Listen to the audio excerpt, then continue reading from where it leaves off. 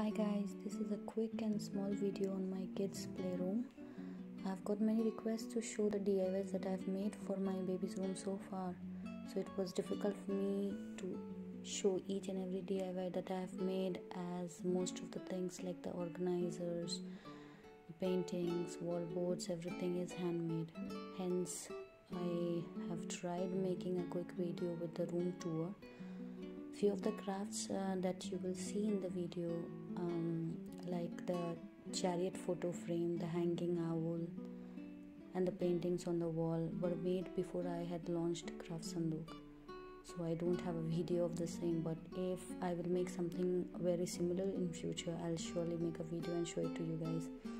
Hope you all like it. Enjoy.